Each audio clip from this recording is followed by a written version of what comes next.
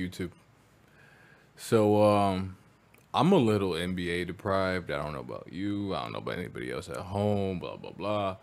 Any NBA content I can take or find or whatever the fuck, I am there. The mountain ballers of the Philippines. Shout out to all the, I don't know if I'm saying it right, but Pinoy brothers and sisters, you feel me? Let's go. I hear nada. What's going on?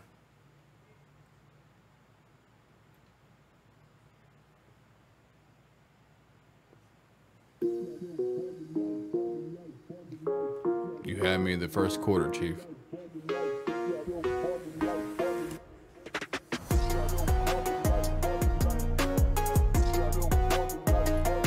Yo, motherfucker was Aki as hell. I guarantee he got handles.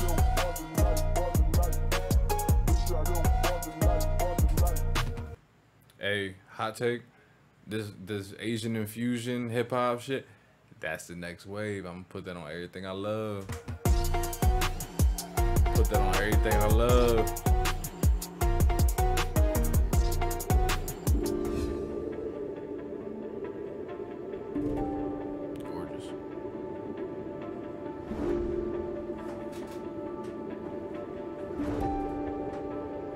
Bro, if they would have me, I would love to go to the Philippines. You feel me?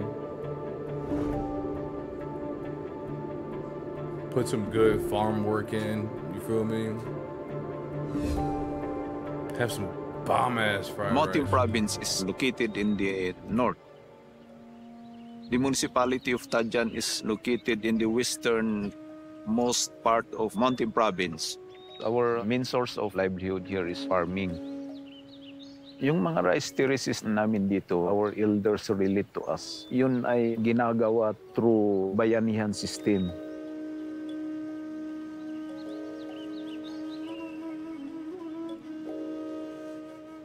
Dito kasi sa Tadjan, malalanghap ng hangin dito sa hangin. Fresh na fresh kong hangin. May ugali dito na inayan. Dapat lahat ng gagawin mo, maganda. Yung mga elders namin, yan yung tinuro sa amin. I-respect namin yung mga traditions na tinuro nila. Yung mga igurots ay self-reliant. Kahit anong klaseng trabaho, kung yan yung ikakabuhay, gawin namin. This is beautiful. You don't see too many things about the Philippines. Philippines. Yung regular na trabaho ko po ay nagpa-farm siya. Simple farming, kumbaga. This ain't simple, my guy. Kahit pagod, pag-uwi, may nakita kang kasama na basketball pa rin.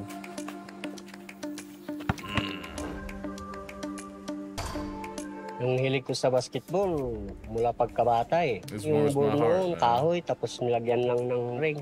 Ayun, masaya na kami doon. Fan kami ng NBA kasi lumabas naman yung satellite. Karaniwan na pinapanood natin ay NBA. Iba kasi yung style ng maglaro eh. Talagang ibang-iba siya kasi sa haba ng mga manlalaro, sa mga moves. King James, baby.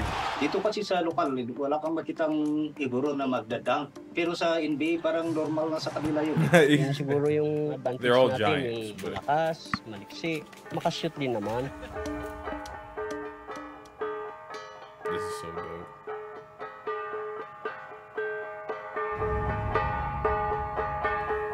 Hey.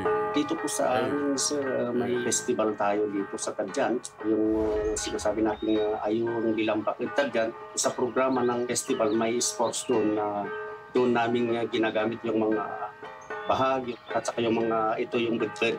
May mga chaliko na ganito.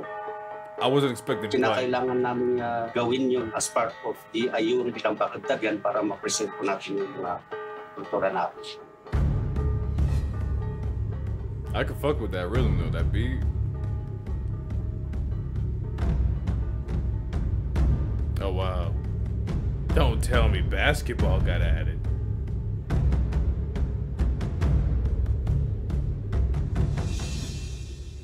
Ang basketball ay kaya kombinasyon ng nakasuot ng bahag at saka basketball. Ayun, tinawag na basketball. Sa basketball, para ma-identify mo yung isang team, may naka-headband, Tapos yung isa, dapat hindi naka-headband siya. Yun yung parang way of distinguishing the players. Because you can't do shirts versus Ito skins, kasi huh? basketball, parang it is a way to remember the old style of playing basketball of the old communities. It shows na ang mga igorot noon naglalaro rin ng basketball. Wow. Wow.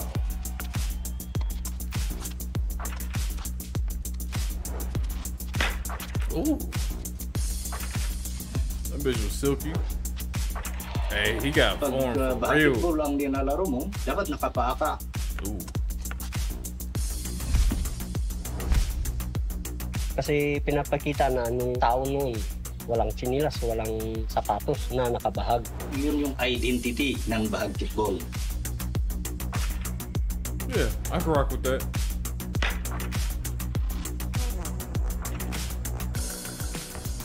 Ooh!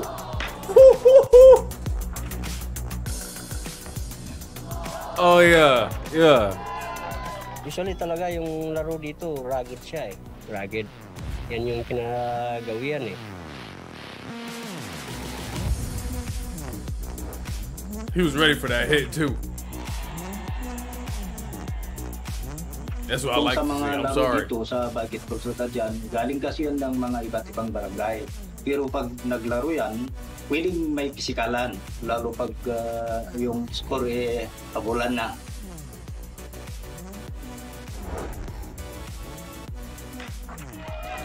We come here to play together. We play as one municipality. Although we do interrupt during the game, but after the game we come together and we bind ourselves as one Itajan.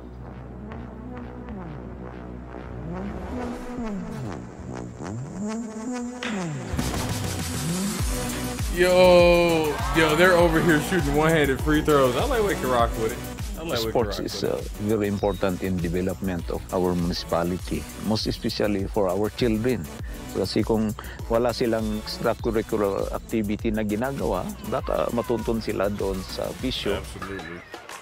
By Sports and doing gaming this, saved my we will life. keep or we will Hands down. treasure whatever kind of promotion of culture done by Hands our down. older peoples. We should also remember our ancestors through sport.